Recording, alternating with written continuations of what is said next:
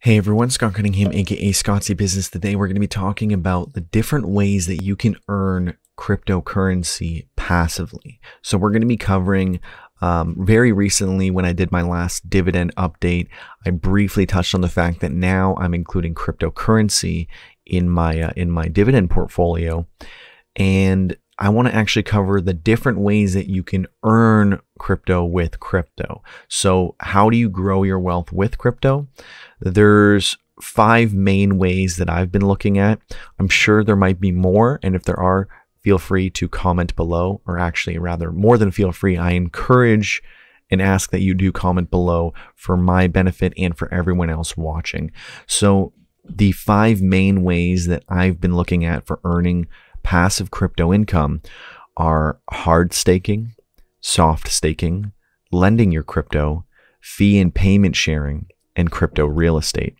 So we're going to briefly take a look at all of these.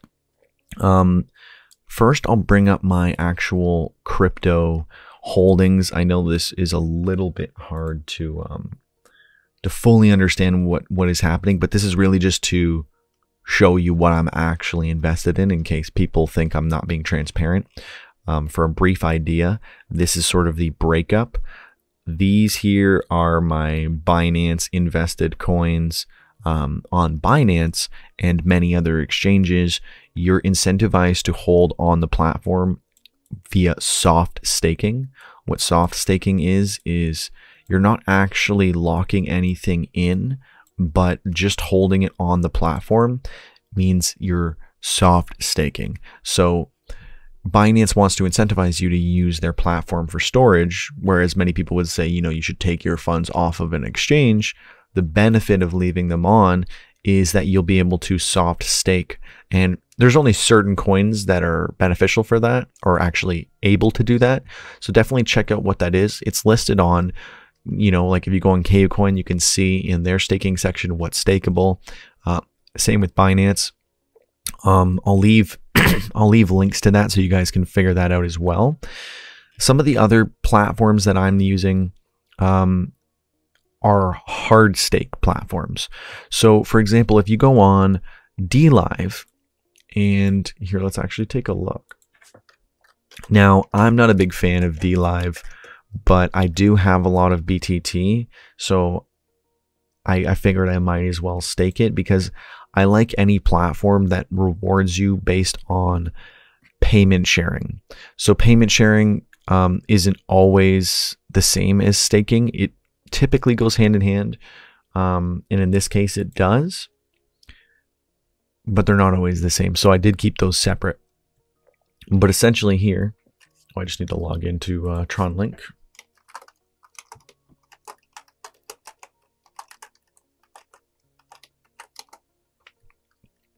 So on Tron link here, once you're logged in, you can see how much my total stake of BTT is. It's 1.36 million, which isn't crazy. It's like $300 or something like that. And this is the annualized return estimate.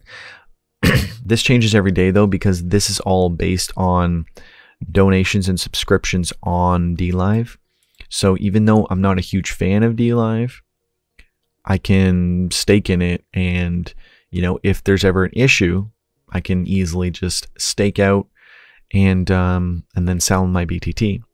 But because I'm staked in with over 1 million, every day I'm getting between 1,000 and 2,000, and that's pretty significant. That's a decent amount. If you're getting actually around 30% every year, then you're earning a pretty good sum. And these APRs are way higher than you would get in traditional stocks, but you've always got to consider the higher the APR, the riskier it is generally. So, keep that in mind. But I still want to cover all the things that are out there. And this is not financial advice, but this is what is possible with crypto. So this is a form of hard staking, because you actually have to stake in, and there is a time that you have to wait to stake out. I don't know what the exact stakeout time is. It might only be a day, or it might be the same as Tron 3 days. I'm not entirely sure about that. Feel free to correct me in the comments. But there is typically some sort of time restriction on staking out, and that's the difference between a hard stake and a soft stake. Soft stake is it's just sitting there and it's earning, whereas a hard stake is you actually have to dedicate it for a certain amount of time, or there's like a limit to or restrictions on the time for staking out. I think it's called the lockout period is what actually is the term coined for how long it takes to actually get your coins back. But there's different versions of this. For example, BitMax is another one. And I'm not going to go through all these because I'll actually have to like log in and stuff, and it's not super different from this. BitMax, again, you buy BTMX, you stake it on their platform. The difference is that this is a trading platform, say with KuCoin. On these platforms, you're earning payment shares from their platform. So I'm earning USDT on here, and then I'm earning just more KCS on here because it's KCS, KuCoin shares, that earns you fees from their platform on KuCoin. And then on BitMax, you're getting fees from their platform as well. I think that's the best model for earning crypto, is trading fees and stuff like that from exchanges. Because as crypto grows, you're going to make more and more with those investments versus, other things that they won't scale as well. So Realty is another really cool platform where you can invest in real estate in a tokenized way. So essentially, you're able to get a fraction of a piece of property in a token. So for example, if we go to my portfolio here, and they're always buying new houses and listing them. When I first started, this was being listed, and I think it's sold out since, and then they listed these two, and I bought some of these. So for all of these, I have 3 tokens, and essentially this helps me because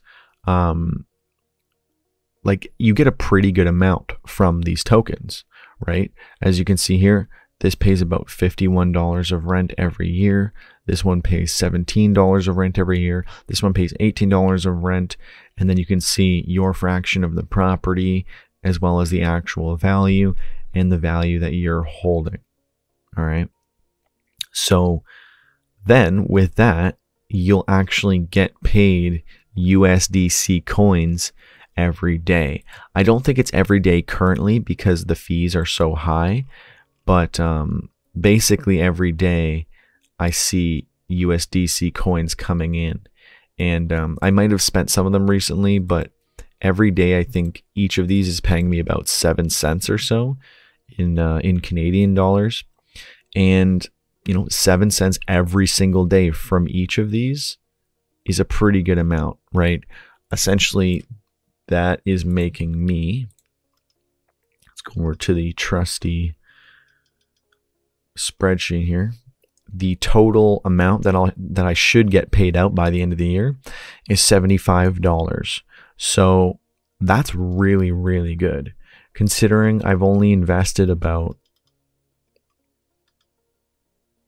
$651. If I'm getting $75 every year, then that's a steal, honestly. The reason that is so good is because it's higher than most stocks and ETFs. It's safe because it's an actual, well, I mean, it's not so safe, but it's safer than investing in just a cryptocurrency because it's more reliable. The return isn't probably going to change drastically, maybe in COVID and the times we're in, but for the most part, you can rely that people are going to be paying their rent, and if anything, rent might even go up and you might make more. So, it's definitely a very lucrative way to do things. You can sell it back to them through the platform or through Uniswap. Of course, the liquidity is going to be lower, but when I saw if I could sell it, I could, and I would get basically the original value that I invested. So that's really good to see. And if you sell it back to them, they won't charge you the like maintenance fee for or the realtor fee for selling it if you do it within the first 6 months, I believe. Because if you're like dissatisfied and you want your money back, but you don't want to like lose a little bit in the transaction, you can basically get all your money back. So I think that's really good. But going forward past that, you would have to pay whatever fees it would be.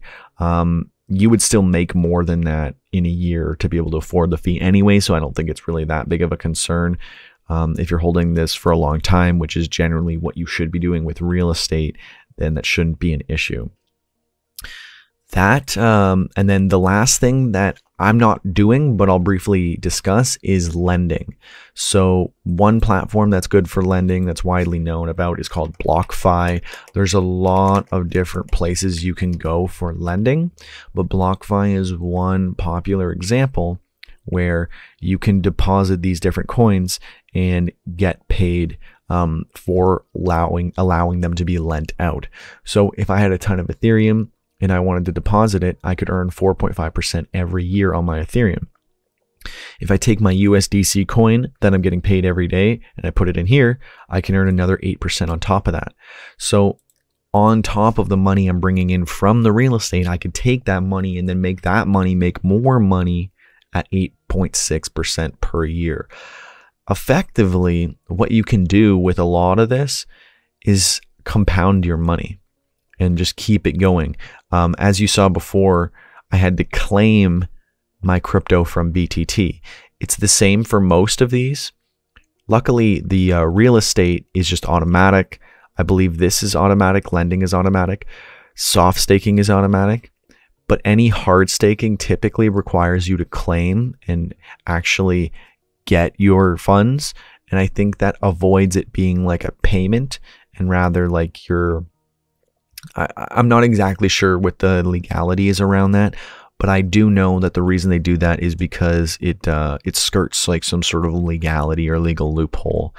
And I mean, the good thing is too that because you can claim almost every day for most of these platforms, like another example is Bankroll, because you can claim every day, you can compound your investment extremely quickly, right? So if every day you claim your dividends and you reinvest those, then every day you're compounding your interest versus, you claim it once a week or once a month or once a year. Obviously, the more frequently, the more you're going to earn, but there's definitely a huge benefit to doing this, right? So here you can see on Banker, I've got 1.5 Banker waiting to be claimed, and that's about, I don't know exactly what that's worth. I mean, here, let me super quickly check. I have it right here on Blockfolio. Banker is currently worth 6 cents each. So, that's about what, like 10 cents US. That's pretty good, right? 10 cents a day is for $310 US dollars worth of Tron. That's not bad at all, right? And again, because you can claim it every day, it will allow you to compound it.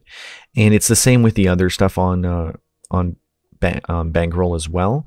But definitely check that out. I think Bankroll, BitMax, DLive staking, KU coin staking, and Realty are some of the best passive income options out there. I know there's a lot.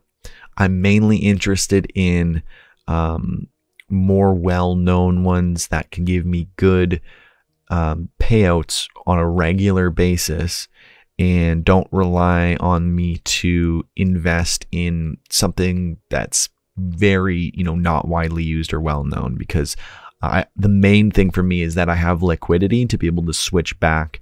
I don't want to be, stuck supporting one thing because I wanted to test it out. But if there's any suggestions that you have as a viewer, I'd love to hear from you guys as to, what's out there, because I love finding different ways to earn crypto income, and I'm always looking to take advantage of new opportunities. So if you guys are doing something that is, working really well for you, I'd love to hear about it in the comments and potentially make a video about that and include it in my strategy as well, because a lot of this stuff I just hear from people and get suggestions, and then I test it and then I review it for you guys. So even if there's something that you haven't tested but you'd like to see tested, feel free to comment below and I will check it out and let you know.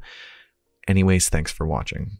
Thanks so much for watching up to this point. Since you did, it would be awesome if you could give this video a like, and if you could comment down below #1ham. That way I know that you watched the full video. Also, it would be great if you guys could follow me, subscribe to my channel.